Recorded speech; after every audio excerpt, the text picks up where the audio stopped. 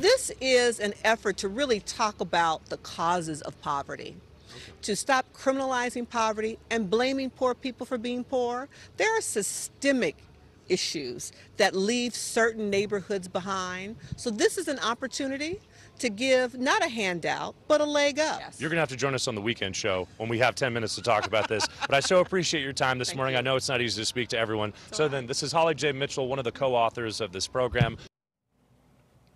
All right, that was it. That was my report from just a few days ago on a brand new LA County program offering guaranteed income. We're talking $1,000 to 1,000 residents for 3 years. LA County's Board of Supervisors Chair Holly Mitchell was kind enough to join us again to talk a little bit more about the program since we have a little more time. Thank you so much. We appreciate you being here. How are you? I'm well. Happy Sunday morning. Thanks for having me. Happy Sunday morning. So let's talk about, there are a lot of people out there would say, you know, why are you going to create this program offering money instead of something like jobs or groceries or childcare? Why do you think this is so important? Well, you know, those things are what government already offers. Job support, child care, subsidized child care from the state and the local level, and entitlement programs. This is a really new concept that really is, the goal is to help pull people out of poverty permanently, not really kind of a short-term stopgap measure. This is a concept that's not new. Dr. King talked about it over 50 years ago as a part of his Poor People's Campaign. And there have been some amazing pilot projects across our very own state of California, in Stockton, in Compton, with really positive results, showing what an investment in families, providing them a guaranteed basic income, what it can do to help them invest in themselves and, again, improve their economic future. So that's the goal of the program. This is obviously a controversial program, which we're going to get to in just a second. But obviously, we've got inflation, we've got gas prices through the roof, and people could really use this money. So for the folks who are watching right now that might qualify, what does it take to participate in this program? So we launched when we were together at Community Coalition. Just this past week, March 31st, is when we launched. The enrollment period will take place from March 31st through April 13th. So it's a 2-week window for people to apply. Go to the website, determine the eligibility. I think it's really important for people to go to the website and learn all aspects of this program. Don't assume that you're not eligible. If you are over 18, if you live in a community where the overall average median income is at or below 100% of poverty level, you may apply. You may qualify. If your own income is at or below 120% of the average median income for LA County, you could indeed qualify. So these are some unique kind of eligibility standards compared to other government-sponsored programs. So I really encourage people to do their research and check it out. And in addition to that as well, you mentioned when we spoke, even if you're not a U.S. resident, even if you're a convicted felon, you could qualify for this money?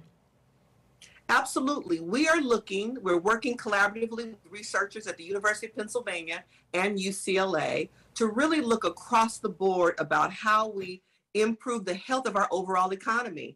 Our overall economy is only as healthy as the least among us, quite frankly.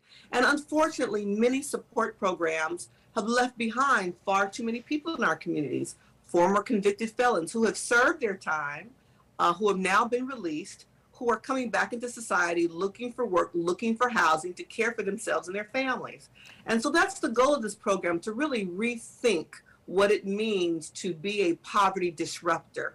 You know, it's interesting that you talk about that, because I think it really is important. People have to kind of open their paradigm and look at things a little bit differently than we've looked at them in the past. So there would be critics out there that would say, you know, you're basically giving this handout to people who maybe don't deserve it. They should get a job, whatever. There are a lot of people who might say that. You're saying, let's look at this a little differently, and maybe you give them just a little bit of a push, maybe just a little bit of a nudge to get them going in the right direction. And in the long run, it's going to be better for our community. Is that what we're looking at here? You hit it right on the head, Lynette. I appreciate that. That's exactly what it is. You know, we realize we live in a very high-cost county. That's the reality. And so the 3-year period, Breathe LA County will be the longest running pilot in the country, because it really is our effort to figure out what kind of investment and how long do people need to be able to pull them and their families through. This is an opportunity to perhaps buy that extra piece of equipment to start your small business. Perhaps it's to go back to school and through a certification program.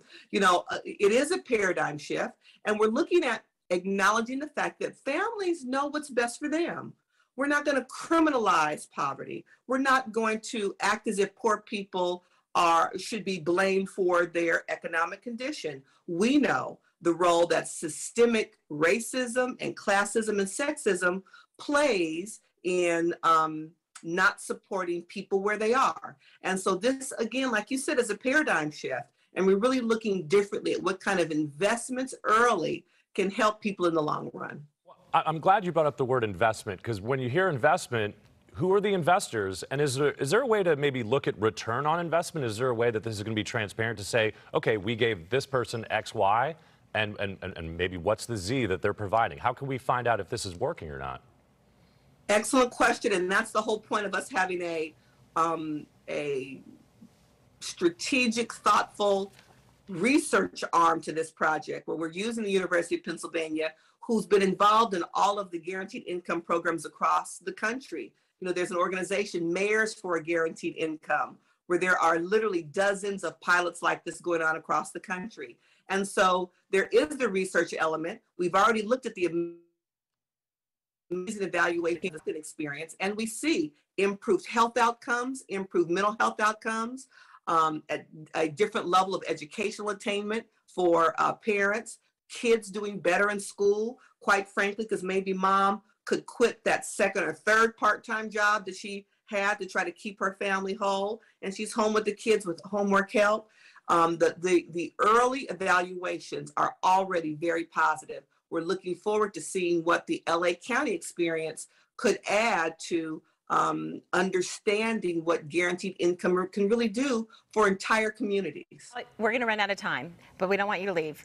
In 15 seconds, can you talk about how we're making sure that this money is used in the right way and not in the wrong way? What are you doing to make that happen?